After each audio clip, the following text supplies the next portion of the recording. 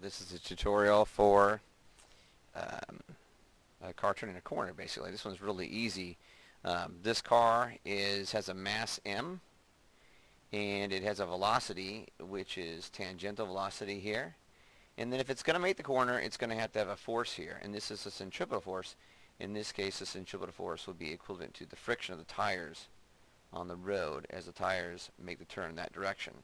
Around the corner, of course, the radius is the description of the circle that this corner will represent. So we're turning in a quarter turn here to go to turn the corner and then to make the corner here. So the velocity of the car is related directly to our turning equation.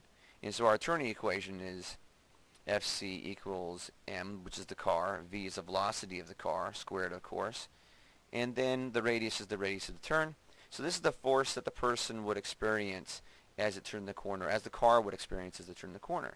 So the velocity is going to be solving for this V right there, and it will be meters per second. Now the force is 750. The radius is right there, 840. And then of course the mass is 550 right there, mass 550. So it's just solving for v squared. And remember that when you get to the end, you're going to have v squared equals some number, and you're going to have to take the square root of both sides to get v. Now this question is attempting to ask you what happens if you go twice as fast. So if you go twice as fast, you just take this answer and you times it by 2, and you get twice as fast meters per second. Then redo the equation, right? And once you redo the equation, this number here, the resulting force, the question is, will it be twice as fast?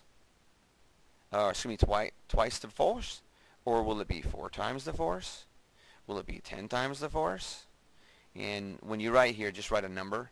Don't write 2 times or 4 times or 10 times. Just write the number that this number is compared to the original. So the question is, if we're going twice as fast, how much does the force increase? And so that's what we're trying to get at when we double the speed here. And that's all there really is to it for this question.